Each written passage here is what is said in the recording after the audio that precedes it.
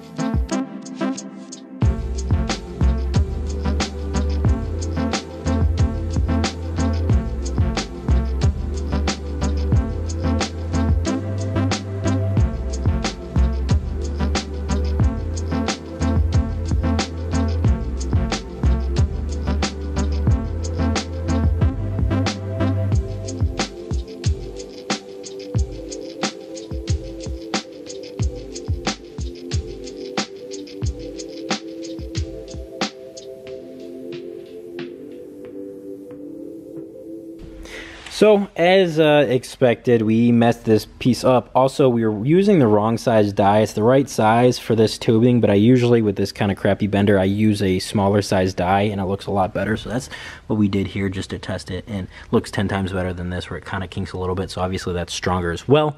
But yeah, this one's messed up. So we're gonna come back, fresh day, fresh heads, and we're going to remake this one and then hopefully not mess up on this one.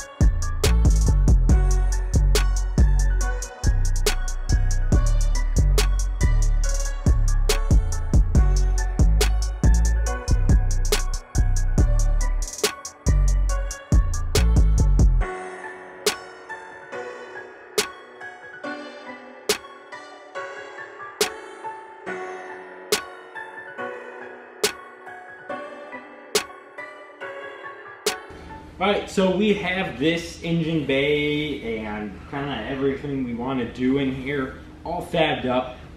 Pretty much for the most part from here it's going to be cleaning stuff up and just making it look pretty, at least for now. I don't know how far we're going to take it right now to actually like the finished product with the painting and everything, but we're really at least going to get it in primer so that way it doesn't rust or anything like that. But as you saw, we did the strut bar. We knew we were going to do that. I don't think we ended up filming a whole lot of it. But yeah, so basically this should be absolutely plenty strong enough for everything that we're going to be throwing at it. The strut bar I know is not really like super useful, but honestly it kind of looks cooler. We had the tubing and honestly I think it looks sick. My welds I know are not amazing, but we know we have penetration because you could just see how hot everything got, and we were really cranking it up and, you know, making sure we were cooking those welds in there. So I'm pretty confident in everything.